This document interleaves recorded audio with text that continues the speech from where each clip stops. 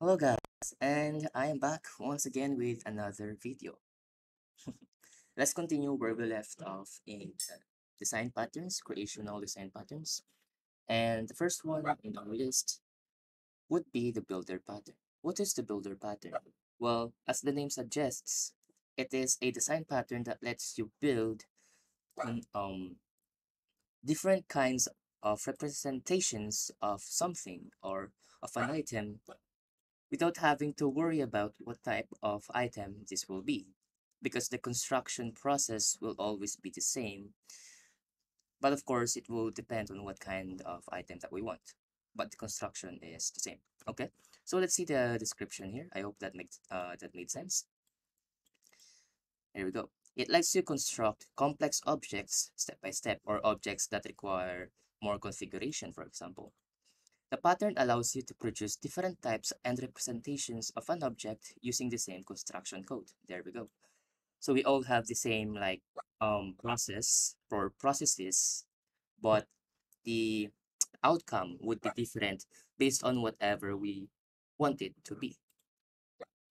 Okay, let's see the problem that is given to us by Refactoring Guru. Imagine a complex object that requires laborious step-by-step initialization of many fields and nested objects. Such initialization code is usually buried inside a monstrous constructor with lots of parameters, or even worse, scattered all over the client code. Yes, this is how I usually do it. Okay, when I try to like make some kind of, let's say, settings or something. Anyway, let's see the illustration. So for example, we have a house and we want to construct it.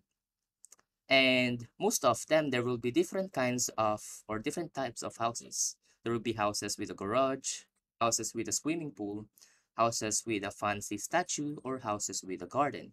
Now, if we don't use the builder pattern, then inside of a class, we would need to actually add all of these properties inside of this class, which is the house. Okay, I actually forgot to show the cursor. So all of this, for example, um is with garage property, is with statue property, is with swimming pool property, is with garden property, will all be inside of the house class, and that can get pretty cluttered and messy very quickly. Okay, so for example, the one we have on the left, which is my code editor, let's see. So I have an editor here, and I just have, or rather I have a root, and that root is based or is for an editor builder. And let's take the example that we have on the right, wherein we want to have different kinds of houses. And in this case, on the left, we want to have different kinds of an editor. One wherein we want to have a plain text, I guess, and another with a rich text, and another with some kind of a plugin. Now, we don't want to actually, every time we make a new editor, we don't want to add like some kind of a lot of parameters whenever we call, for example, new editor. So if I just try that, I will like say is rich text, boolean, or types, and a second plugin, and this will get pretty messy very quickly. And one solution, I guess, is to like just pass an object, and that will contain the properties. But again, we will be containing all of this just in one class. Wherein here we can just tell um the root that we would create every time we build a new editor, that oh okay, we want to add a rich text plugin to it, so we'll just declare that the rich text is true, and so on and so forth. Okay, and here is just to show that we are actually adding it over here. So very simple. And here, what does this mean? Well, it's saying that, okay, we want to get a reference to this root now, or in this case, the editor, because it's pretty much the root. It will contain the plugins and such, for example. And since this is a builder, every time we call this, that means the user or developer wants to build an editor. So of course, we don't want to give them the old instance of the editor, or in this case, the root. So that's why we want to reset it every time this gets called. Okay, so that when the developer After calling this wants to build a new one, then we would get a new one. Okay. Here, the reset pretty much means that the root instance for this specific class, which is what will get, which is what is going to be returned in the getRoot method, will be a new one here. So in this constructor, it's just pretty much to avoid the type error. If I do this, we will get a type error. So yeah, since we're calling, since we can also call reset here anyway. Well, there's a type error, so I should do it this way. Of course, the reset can be more than just doing like this. Maybe we can do cleanup functions and such inside the reset if need be. And in this case, we don't really need to have a function method for this because it's only one line, so we can do like copy paste this or move this down here. But that's not really good practice. So yeah. Okay. So let's move on to the code on or the texts on the website. Okay, let's see. For example, let's think about how to create a house object. To build a simple house, you need to construct 4 walls and a floor, install a door, so basically building a house. Excuse me. But what if you want something bigger, something more ambitious? One with backyards and other goodies? Well, the simple solution is to have a new class and with that class extend the base class, which is the house. So for example, on the left, we have an editor, right? So we can say that the base editor will be a plain text editor. And that plain text editor would be extended by, let's say, if a user wants a rich text, we'll just extend the plain text. Wherein like this will have the functions of a plain text, like being able to type something in an editor and to remove texts and highlighting the text and such. Okay. But of course, if you add more plugins, more and more and more, and for example, you add a new plugin to the rich text, then you would need to extend the rich text now, wouldn't you? So that is what's being said here, and create a set of subclasses to cover all combinations of the parameters. But eventually, you'll end up with a considerable amount of subclasses. And a new parameter, such as the porch tile, will require growing this hierarchy even more. So there we go. So if we want the plain text to have another plugin, there will be extends, and if that other plugin will we want it to have a rich text and extend again, and vice versa. Okay.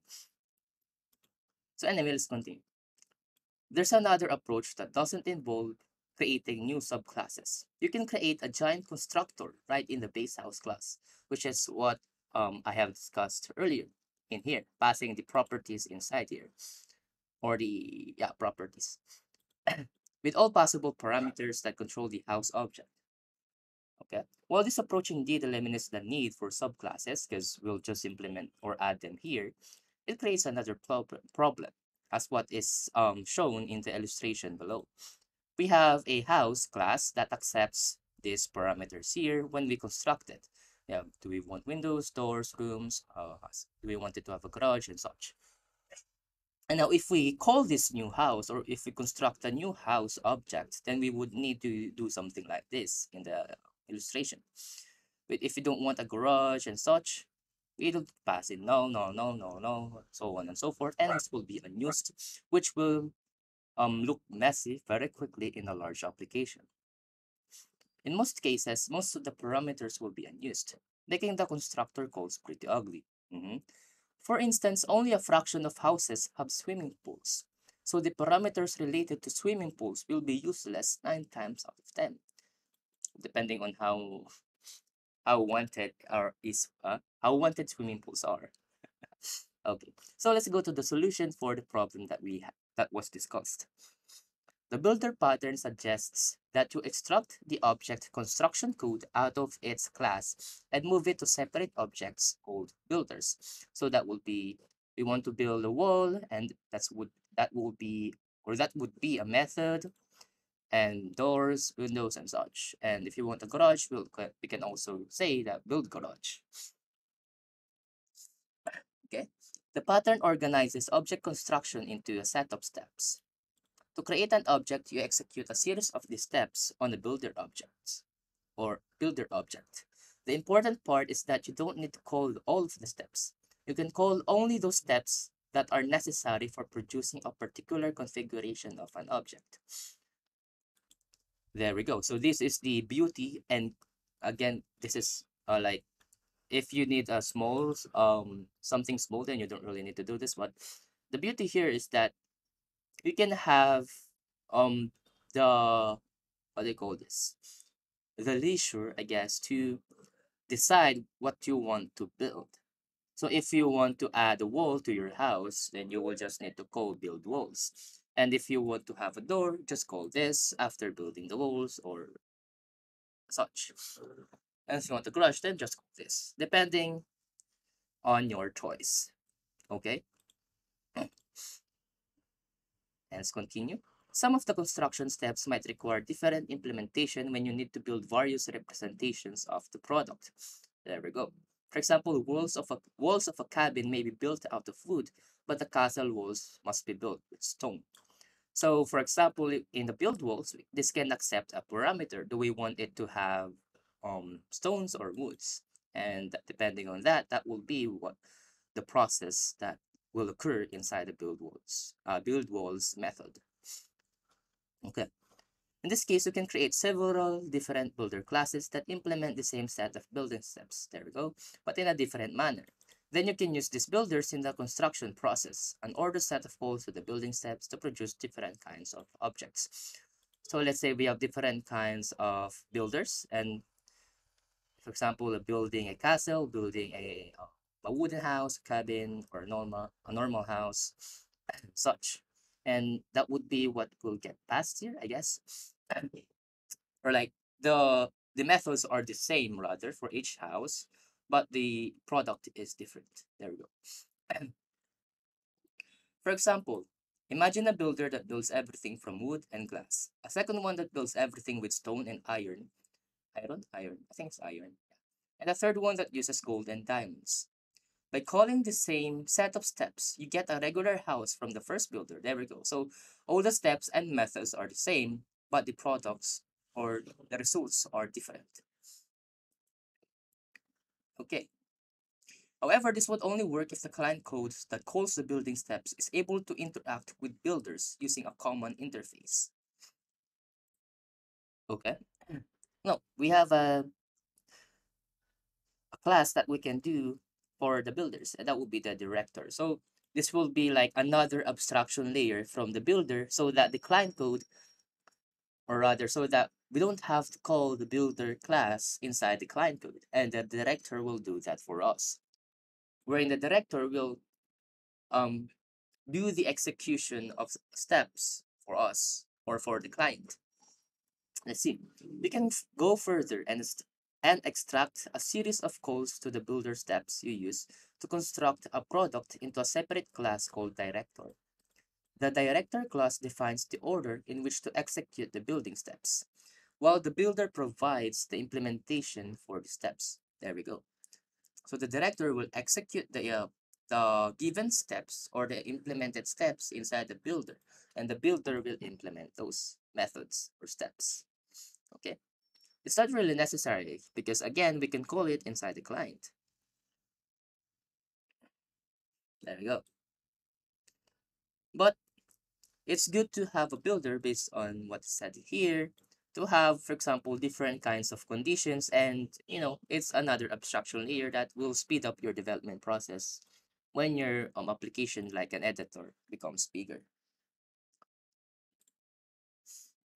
There we go. Reusability. So in this case, abstraction, I think. Yeah. And once again here, hide. So that's abstraction. I keep repeating myself, but yeah. The details of product construction from the client code. The client only needs to associate a builder with the director, launch the construction with the director, and get the result from the builder. So let's see the example on the left. Let's see the director. We have the editor instance, which is the builder. We set the editor, so that is what's going to be passed from the client, and that is what we see on the right. There we go. The client only needs to associate a builder. So in here, the director, we need an editor instance or a builder editor. And that is what's going to be passed from the client here. And now, when it's passed, we just set it. We set we just set this instance or property private editor because we cannot access it on the client. For example, here or rather here we can access the property. So if I just try that, if it's declared private, we don't see it anymore. Okay? So we just set it to that, and if it doesn't exist, of course, we don't do anything. Okay, so let's see here. We declare a new director and we make a new editor builder in the client. And of course, we can also make different kinds of editor for the client and such. Okay, and we set the editor and we just do some kind of simple operations like console logging. So let's see this in action. Run the script, or rather, we run this file and wait for it to finish. Okay, JavaScript is very slow, but all right. There we go. This is the output. Creating a new editor, which is this line here, and the console log here, which is from this one. Let's try to follow this. Control click. Here we go, and create. And here we go. We pushed it there, and what was done? And after creating it or pushing the item, rich text, we got the root here, okay, and reset it. That means the next call for the get root or the next call for the builder, which is down here at the second, will be a new instance of that. Okay. Then after calling that, since we are returning the where is it? We are returning the result, which is the root, we would get access to the methods of the root, which is list plugins, or down here as we saw list plugins. So that's method chaining again. Another concept in programming or yeah, coding. So to method chain, you just need to return the instance of a specific class. Okay. And here we're just console logging the plugins and the config, and that's what we see down here. So since we declared it to have rich text, okay, in here we set the rich text to true. And down here on the second one, a new instance would be, or a new editor will have the second plugin. Since we pushed that inside the array of plugins, and the configuration would be this right here. Rich text is false because it's not rich text, and a second plugin true because we added a second plugin. And for the last one, we wanted to add both rich text and second plugin. Again, there's probably a better way to do this, just not combine it. I'm not sure, but yeah. And that's why, as you can see on the third line, we have both the rich text and the second plugin. Okay. So let's move on to the illustration on the right and actually see how it works based on the example. So let's say we are trying, no, I think there's something better here down here. There we go. Here we go. So let's say we're trying to make a car.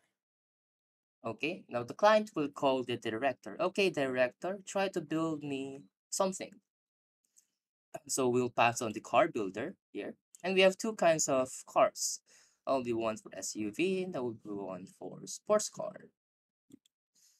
And for those methods, we have the same methods as well. We'll call the builder to build us a car right here.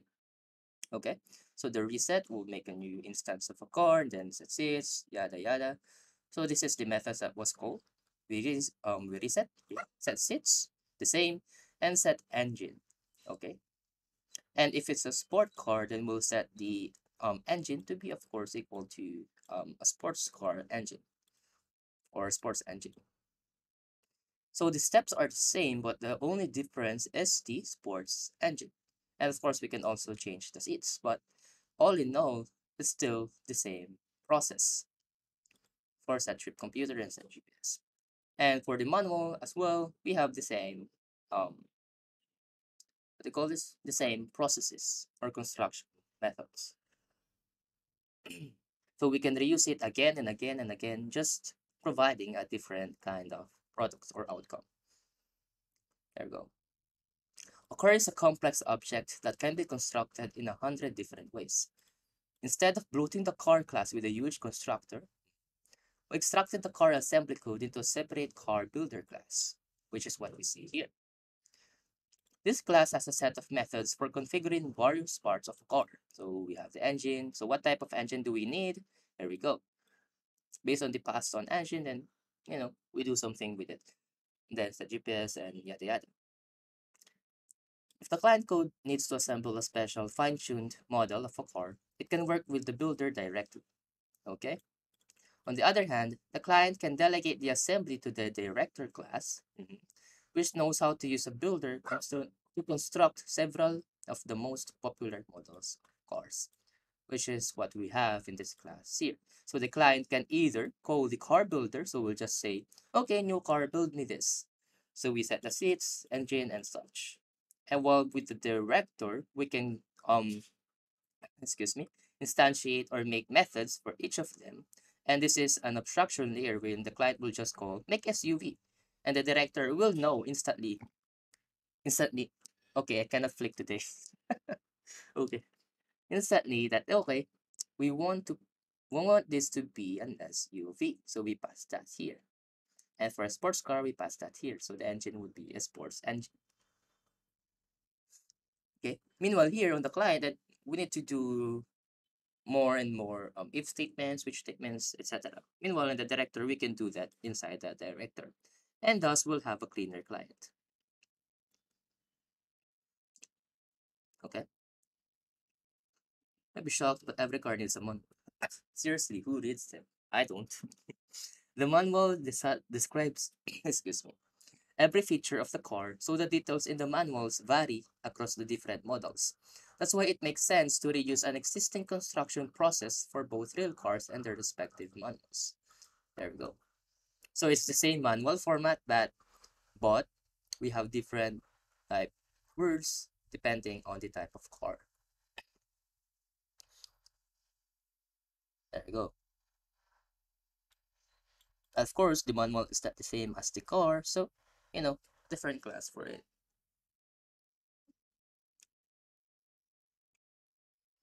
And the methods should be the same as well, just to make life easier, I guess. And for example, here set engine, set engine. So in the car, we'll make an engine, whilst in the manual, we'll make a description for that engine that is being made. Okay. The final part is fetching the resulting object. A metal core and a paper manual, although related, are still very different things.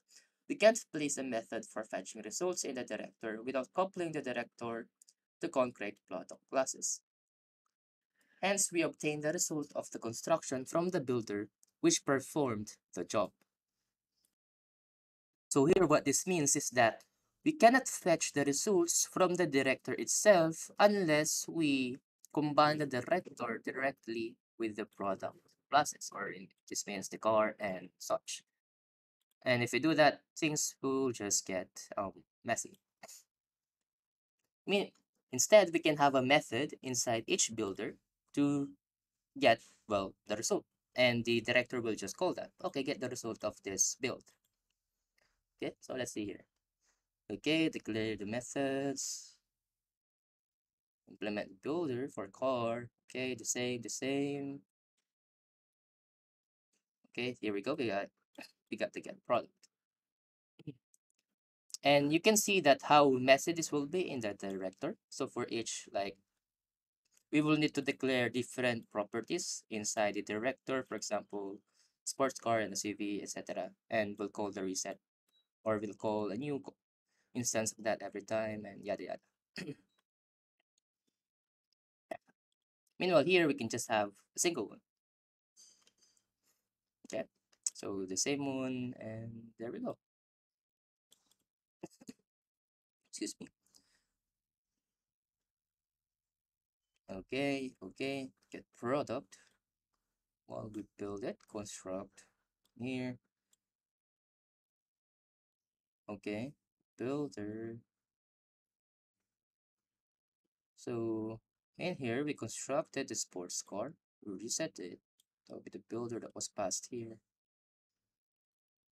So we'll call this, the director will call it. So up here, we have a car builder, right? This will be called the reset. Oh, up here actually. So almost the same, but yeah. So reset, new core, and then after that, set seats. All right. Oh yeah, okay. And use sports engine. Blah. Yeah, yeah. Then after that, we just get the product, which means that we get the car itself, and there will be a new instance for the car. Okay. And in here, got another instance of a builder, but this time it's for a manual. And then the director will pass it. We'll pass that on. And we will have this methods again, which is the same as the car builder, but in this case it's for a manual. See how handy it is? We just reuse this, and it will be a different builder this time.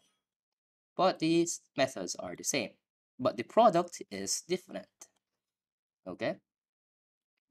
And for the manual, we just get the product from this builder right here, which was constructed in this code.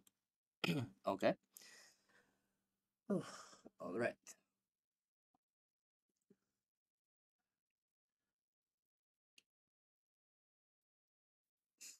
Mm-hmm. Okay, so I think that's it for the builder pattern. Let's move on to the next one. Okay, let's get to the last creational design pattern. So prototype is pretty much cloning an object or an item without you referencing to the cloned or to the object that was cloned. Because if if we have, for example, a shallow copy, so we have object, hello world, and if we try to say const object 2 is equals to object, and we said like object 2 dot hello equals to then we would have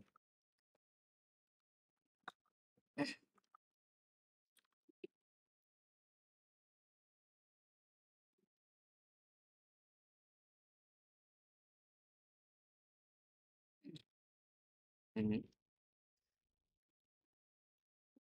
then we would have manipulated or changed the property of this object here, not just this object right here.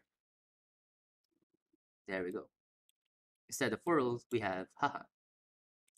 Well, of course, one solution to this problem is to have the spread operator. Okay. So if we try that out,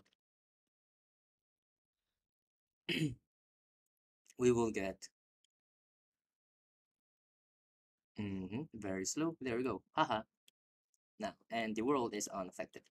But I think if I'm remembering correctly, so the object 2 would have haha for the hello property. But if we did this, if I'm not mistaken, the object 2 will now have world. I think. Let's see.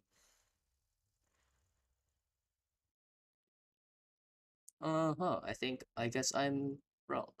So what is a shallow copy then? Interesting. Okay, anyway. So I guess we can do it this way with spread operator, wherein we're creating a new instance of this object or whatever object that we are spreading. So that means this is now unrelated to this one. Yeah, somewhat like that. Because if you noticed, even if you change the property of this object here, or the value, this is unaffected, and that's the same for this one. So I guess we can use the spread operator. Okay, interesting. But yeah, so what is the prototype? Well, it's pretty much just copying an object without it being dependent on that object, I think. Okay, let's see. Prototype is creation of design pattern that lets you copy existing objects without making your code dependent on their classes. So you don't depend on what kind of class it is, okay? Say you have an object and you want to create an exact copy of it. How would you do it? Well, first, you have to create a new object of the same class. Mhm. You have to go through all of the fields of the original object and copy their values over to the new object. So that would be something like, in here, for example, we can say rectangle 2 is equals to something like this. X would be rectangle dot x and such. Okay. So I guess that's what they're trying to say here. Let's see. But there's a catch. Not all objects can be copied. Okay, because we have the private property. Alright. So let's try it out. So maybe we can have the private property. So I guess we can have the private property created. There we go. And this will be new date. Like so. Oh, oops. This will be time sample 1 or 0, I guess. And then we just don't need to pass it. Excuse me. So I guess every time we create a new clone, you can say this time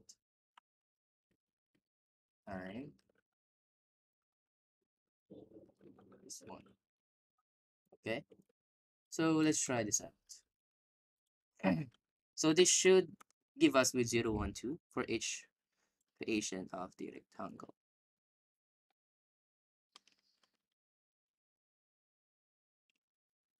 Oh, huh. We did not get it. Interesting. So returning this, which had the reference this right here. Okay, now I'm confused. Ah, it's because we are not. Huh. So this that created on super source. Hmm.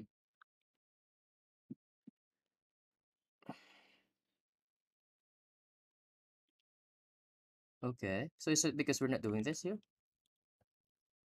Okay, that's kind of weird. Huh, see? Because we didn't declare the private property here. Every time we clone it.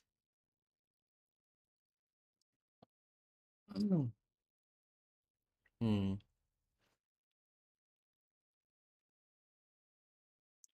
So returning the instance of this object or the shape, which is what we have here. But this is a different method. But if we tried doing it with the shape,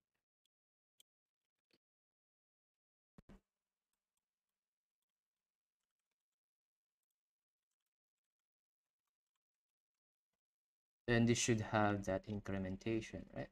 Or this should have the time incremented.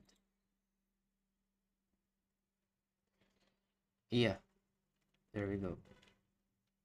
But this one have 0. Okay, that's interesting. So in here we clone the rectangle. So when we called it, we changed this one to 0. Okay.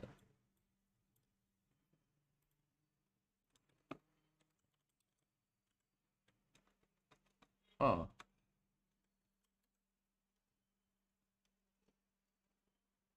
Alright. Okay, now I need to play with this a lot more when it comes to having private properties.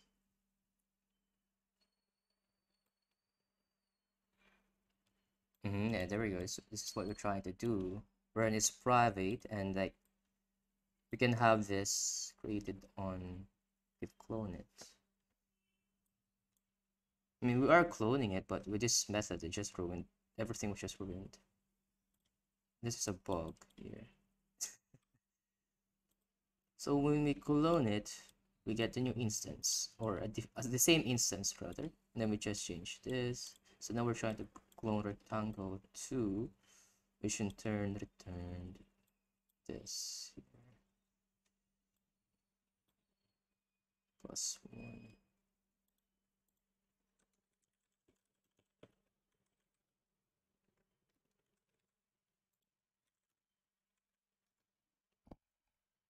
Let's see.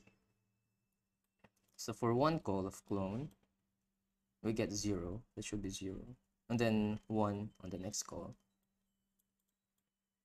Okay. Interesting. So 0, 0. Oh. Okay, that's interesting. Yeah, let's make some clones. Okay. So the one earlier is good, right? Without this created on shenanigans. Let's see.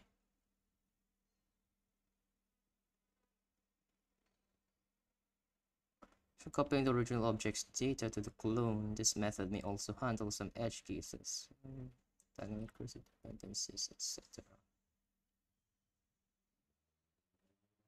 Okay, here, clone returns the shape. Okay, so we'll just return this.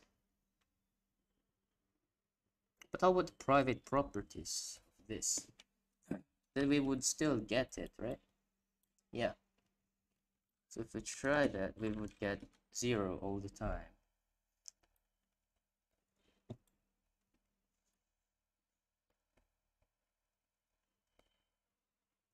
Yeah, there we go. Okay, but of course we cannot access that, like so, outside of the class.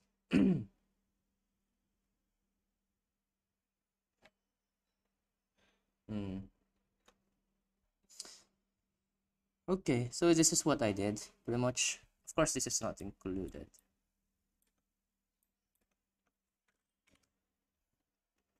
And if you noticed, even if we declare the property for this is unaffected as well. Okay, I need to play around with that more actually. But that's pretty much the gist of prototyping. You just copy it, cloning. Okay.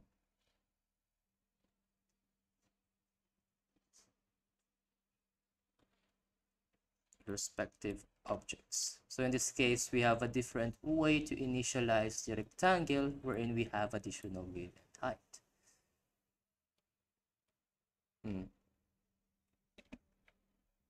Before it can be used, there are several common ways to configure this class, and this code is scattered through your app. Which is the application create several subclasses and put every common configuration code into their constructors. Solves the application problem, but now you have lots of dummy subclasses. Let's use a set of pre-built objects. There we go. The pre-built object would be the rectangle, or in here. Okay. Instead of instantiating a subclass that matches some configuration. Ah, okay. I see. So for example, we want a shape, then after that, we actually want to change the shape to a different one, right? Yeah. So we just clone it, but whilst not affecting this guy. Yeah, here we go. Create a prototype interface and declare the clone method in it. Okay, we did that. Or just add a method to all classes of an existing class hierarchy. So that would be here. Okay. A prototype class must define the alternative constructor that accepts an object of that class as an argument. the constructor must copy the values of all fields defined in the class from the past object into the newly created instance. Okay, so I think what's happening earlier with the created on is that we copied it. So when we copied it, the value of the created on in the time was incremented, and then we returned the instance of that. All right, so that means the thing that we returned here in the clone would also have had its created on incremented. All right. Meanwhile, from the earlier one, or rather from the call here, we got the time of 0 because the value of the time created on in the rectangle 2 is actually 0. Right? Yeah. So that would be the same as calling here, new shape. So if we tried to copy the rectangle 3, then that means we would get a time of 1. So 0 plus 1. And the rectangle 4 as well, in that case. Okay. If you're changing a subclass, you must call the parent constructor to let the superclass handle the cloning of its private fields. Okay.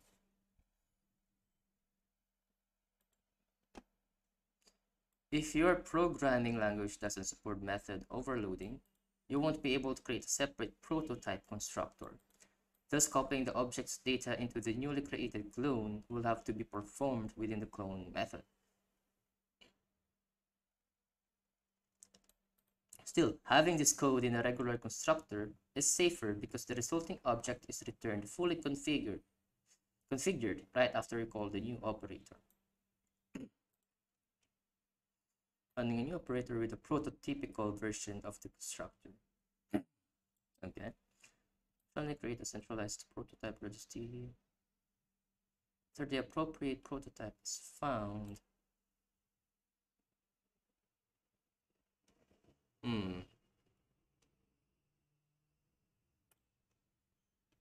Let's try to see the example they give.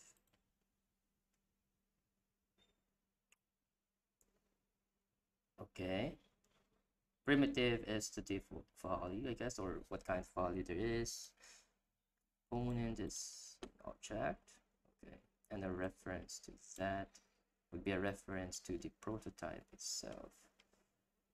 Okay.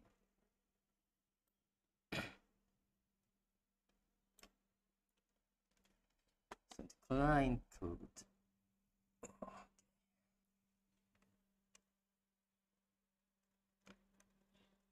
So new date will be the component and a circular reference. So the P1 will reference itself, right? Yeah.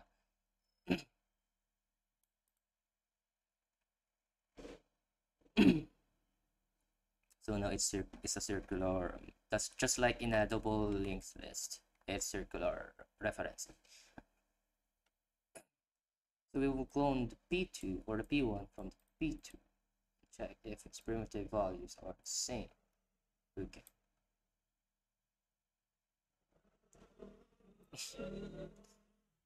Their examples are very good. So that means this P2 should now point to P1 or to whatever P1 is pointing to, which is P1. But in this case, P2 is a copy of P1, and they should still have the same values, I guess, because it's a copy. All right. Friends. Okay, so what's happening here? Well, the clone we will create. So it's a inbuilt method in JavaScript. The object class in JavaScript, it's inbuilt. So the create. So let's see. There we go. So we'll create an object equal to this. So the class, okay, and the component for that. So let's try it out actually. Okay.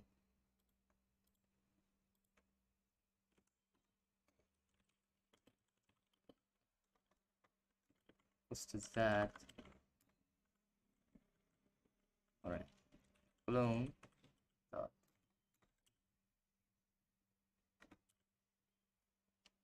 Huh. Interesting. Why we're getting any?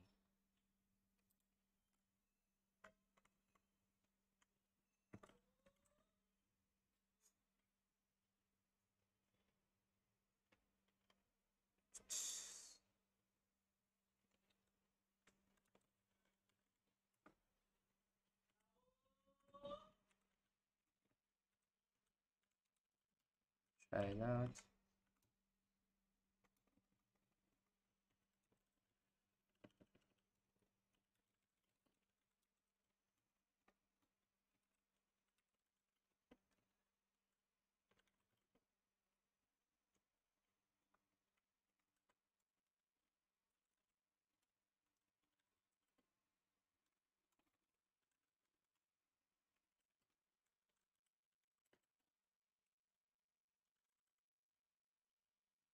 Okay.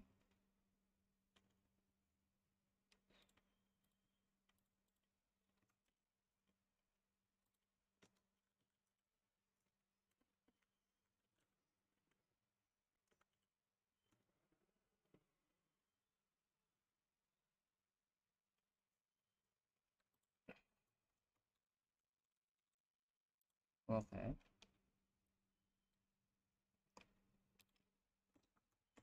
So why are we getting the... Oh, it's because it's type of any. Ah, okay.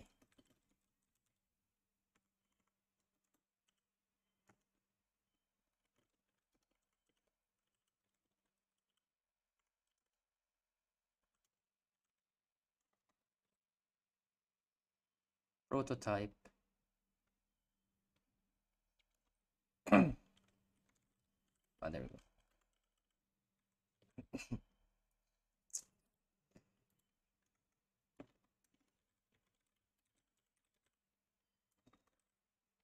Okay.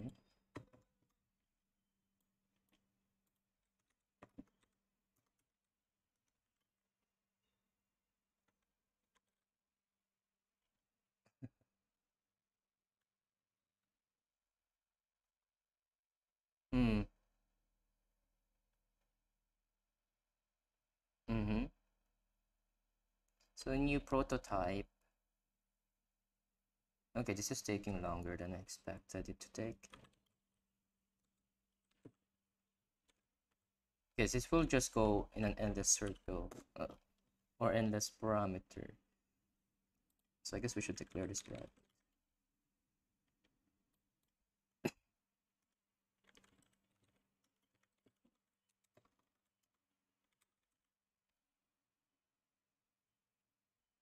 Oh, what? Okay. Oh, wait, I think it should be like this. There we go.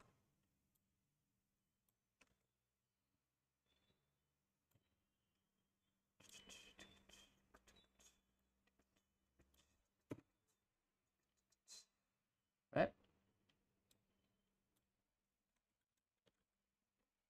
Ah, there we go. Okay.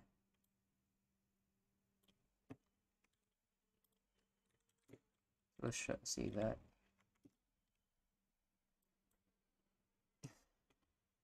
Yeah, I need to play around with this more. Hmm. Prototype. Oh, so here we go. Circular, we're pointing to the same item. Okay, here we get the ball. Oh wait, so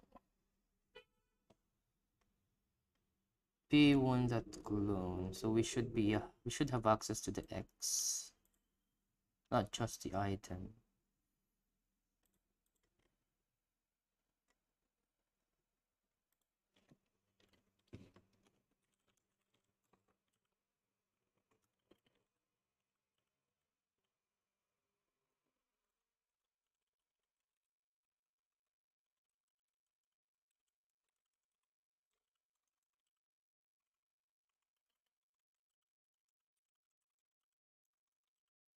maybe like this. That color equals this color. Clone that, yeah, I think that's it. Let's see. Okay.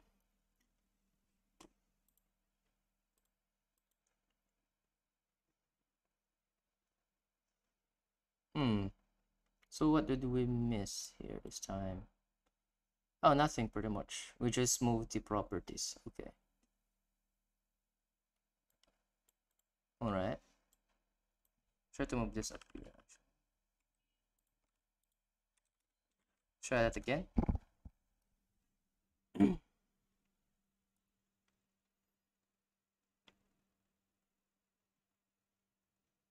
Okay, so now this reference has to undefined because we didn't really copy this, right? Hmm. Let's see, how can we know that it's the same? Particular. Let's see, console.log. Oh, of course it will be different.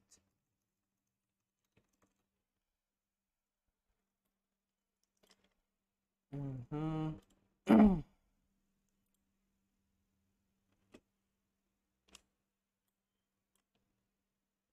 Okay, I think I should really play this around with this more. Because this should actually be 200 if we changed it. Or rather, yeah, I think that's correct that it's not 200 because we didn't really change the items value. Yeah. So there's something wrong with what we made. That's for sure. Okay. Anyway, that's all for now. I will play around with this more because this is very intriguing. Okay, anyway. Happy learning and good luck on your development journey. Thank you for watching very, very much. And I think I'll discuss with this some more later on. Of course, I'll still upload this video. So anyway, hit a like and subscribe if you want. And thank you for watching. Goodbye. Have a good day.